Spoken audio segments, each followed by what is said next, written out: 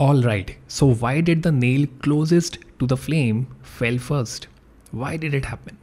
Well, if we zoom in the scale, we will see that scale, or any solid for that matter, is made up of tiny atoms.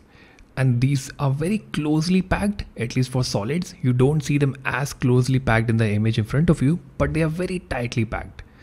Now, when you heat one end of a material, in this case the scale, the atoms in that area, they gain some energy and start vibrating. These vibrating atoms then collide with the atoms next to them, transferring some of their energy to them and causing them to vibrate as well. This process continues with energy being transferred from atom to atom until the entire material or the entire scale is heated. This is how heat spreads through a material.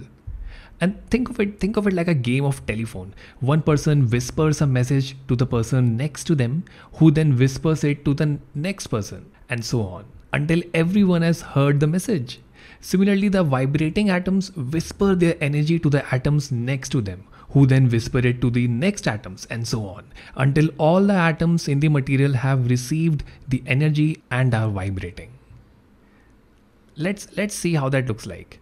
So I heat this end, the atoms, they start vibrating, they collide with the neighboring atoms, they start vibrating, the wax gets heated, the nail fells, and the second nail also fells because the wax melted in that area. So let's see that again.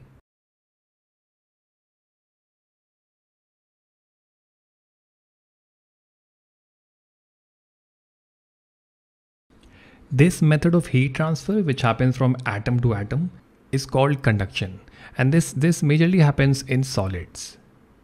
And we can see the signs of conduction around us. That is, when we are ironing clothes, heat is transferred from the iron to the fabric through conduction itself. And this allows the fabric to relax and then it flattens. That is how ironing works, through conduction.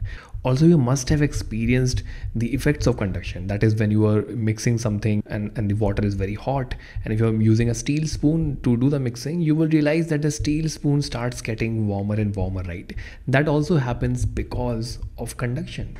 So all these principles that you can arrive at by carrying out activities, they are present all around you.